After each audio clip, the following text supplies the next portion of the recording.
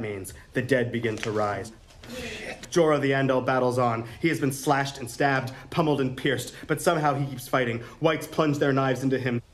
He takes more punishment than Hodor took at the door, than Beric took in the Great Hall, and still somehow Jorah stands and defends his queen. Dany tries to rouse Jorah, but he is gone.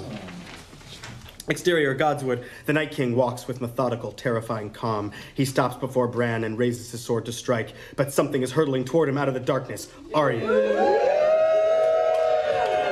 She vaults off a pile of dead whites, leaps at the Night King, and she plunges the dagger up through the Night King's armor, and the Night King shatters.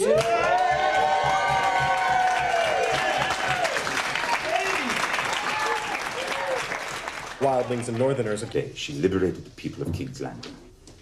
Our queen's nature is fire and blood. Standing before the Iron Throne, Dany steps forward and kisses the man she loves. A perfect kiss. Their eyes closed, his hand behind her head, her hand on his cheek. Dany's eyes open suddenly as she draws a sharp breath. Jon's eyes open as well, already filling with tears. For a moment, neither moves, as if moving will make this real. We see Jon with his hand still on the hilt of the dagger he just lodged in Dany's heart.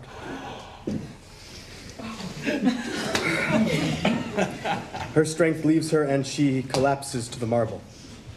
He keeps her in his arms and she falls, kneeling down to the floor beside her. He looks down at what he's done, terrible and necessary. End of Game of Thrones. Woo!